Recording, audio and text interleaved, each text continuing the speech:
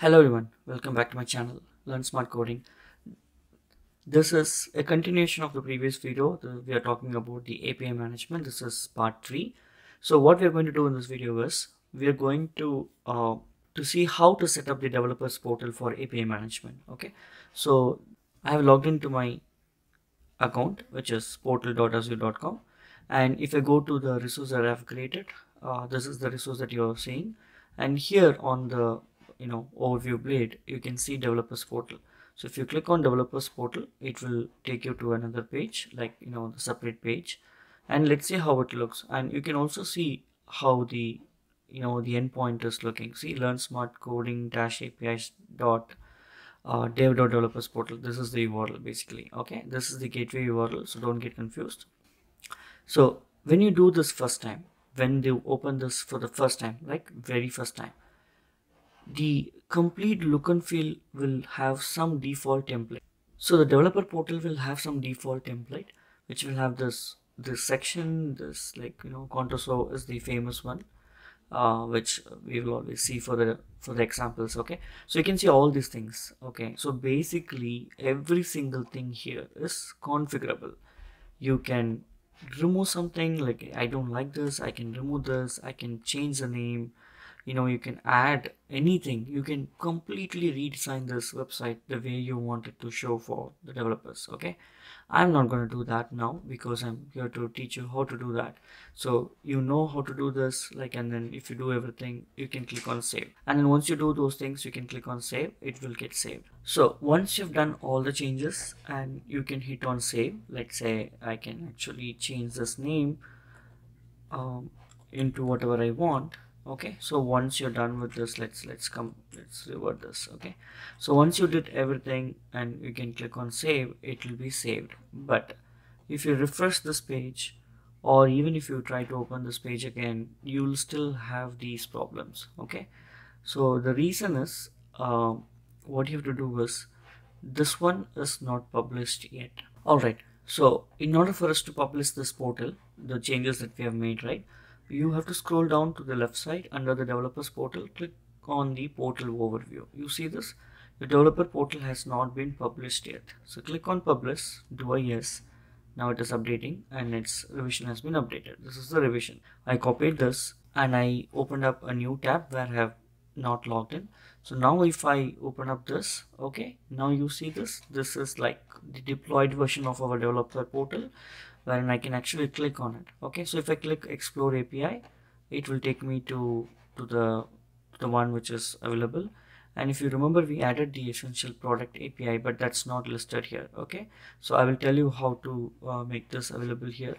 So you can actually search API. Let's go back, let's click on sign up. You can actually provide your email address to sign up here as a developer. Okay, so what we will do is, before we do a sign up, let's first add the new API that we added into the account. So I'm coming back to the portal. So if you come to this portal and click on products. Okay, so right now there are two products. Basically, product means it's something that the default one which already has. It's called starter product and an unlimited product. You can add your own product here, but the predefined one has starter, which can accessible from administrator, developers, guest. Okay, and then if you want to add the product, you can actually add the product here, and you can also select whether the added product. So let's say we have a product called consumption product. Okay, so it is based on the number of request. So I'm telling this has to be published. It requires a subscription. They cannot just use it free. And if I check this, it will come for my approval, and if I approve, only that developer who has subscribed to this can able to access it. Okay, and then it can also tell you how many subscribers or how many subscribers, right, how many subscription count is allowed for this kind of a product. Let's leave it empty, and then here itself you can add the product. Okay, so let's say I'm clicking on create, and like here also you can add a product. So let's say I'm clicking on add, and here it will list the products that we have. Okay, so I'm choosing this one and then say create. Okay, so it will create a new product. Okay, so the new product name called consumption, which is accessible by the administrators, and not only that, it already has the product. So let's take a look at this one. If I click on starters, here I can come and add the product. Okay, so the reason why I'm showing this is today you might have one product, tomorrow you can have many products coming up, like many APIs coming up, and if you want to put those APIs also, the servers also into any of the existing product, you can do so, or you can actually create a new product which is meaningful. In organization, basically what they will do is any new services come, the product also will be named related to the service for understandable purpose. Okay, okay, so for now let's choose this. I added this product to this I added this API to this product, so which is saved. Let's go back. Similarly for unlimited also we can add, so it's added. Okay, so all the three has these products added.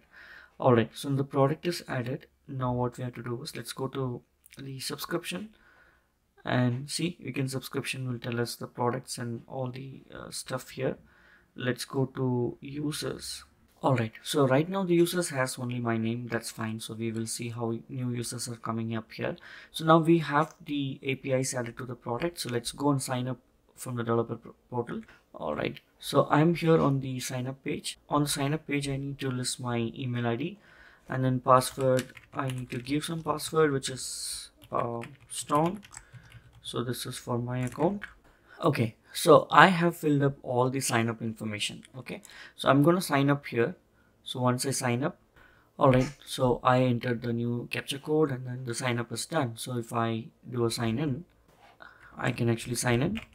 So I was trying to sign in and then I was receiving this kind of an validation error, right? So basically the email address that we provided, we need to confirm the email address that we are a real person. So let's go back to that email and see how it looks.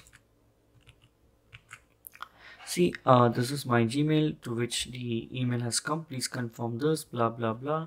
I'm gonna click on this to get it confirmed. So once this is confirmed, we can go back and do a sign in. So now if I sign in, you can see it allowed me to go inside. Okay, so now what we can do is now click on APIs in the top. You can actually see the API that's coming up. Click on this API. Okay, you can actually click on that API and you can see all the details here. Okay, so let's see. So this is my thing and this is the the actual owners one. So let's click on this all category and let's try this out. Let's see what happens. Okay, so I clicked on send and okay, so because the browser is hitting, you can see unable to complete the request. Okay, the cross-origin resource sharing is not enabled. Basically we are hitting it from a different URL to this one, so it's not allowing. Let's go back and fix it. So let's go to the portal. Let's go to portal settings, the portal overview. Okay, so here you see this under the publish one, there's something called enable cross.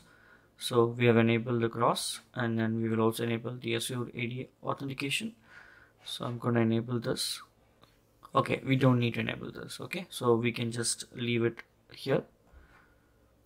And then now the cross is enabled. So let's go back.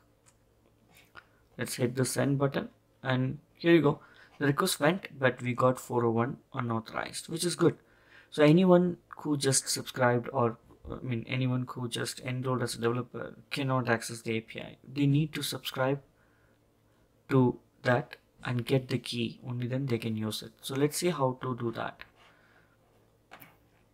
So I'm going to click on this, going to click on the product, and you see this under product, the one that we created is not there because probably we did not publish it. That's why it's not coming. But let's click on the starter product. Okay, so once you have the starter product, and what you have to do is you have to subscribe to it. So here's your new product subscription name. So I would say starter product, and then this is enabled. Click on subscribe. So after the subscription, you can see your account details. You can see two keys, the primary key and the secondary key. Okay, so these keys are required. Okay, so now we have subscribed to that product and starter thing. So now let's go back to APIs and try that out, whatever we did, and see if that works now. Okay, so all category, try this out and click on send. It's sending. All right, so if you noticed, when you click now, it is sending couple more information. It is sending no cache. It is sending something called OCP APIM subscription key. So the key, the primary key or the secondary key, right, that we used, you can see here, this is the subscription key. And what is the subscription? So here we are using the primary starter, which is the primary key. So based on the primary key, this request being sent with the key, and then because the key is valid, you're subscribed, you're now allowed to access the API. So API gateway is now determining your authorized person, and then it is giving you the result. So it's forwarding the request back to the backend API, and the backend API is processing. It doesn't care who called it, just as long as it receives the request and it's all valid, it's going to respond to it. Okay, and then you receive this the data back. So that's how the developer portal is being set up. So now you know how to set up the developer portal. From the portal you can customize the developer portal, and then you can publish it. You can enable the cross-organizational sharing under the portal's overview, and then as a developer you need to sign up, then subscribe to one of the product, and then if you access the API you should be able to access it. I hope you enjoyed this. In the next video, we'll talk about products, groups, securities, policies, and more. Thanks for watching. If you like my video, don't forget to subscribe my channel, like it, share it, comment it, and never forget to click on the bell icon.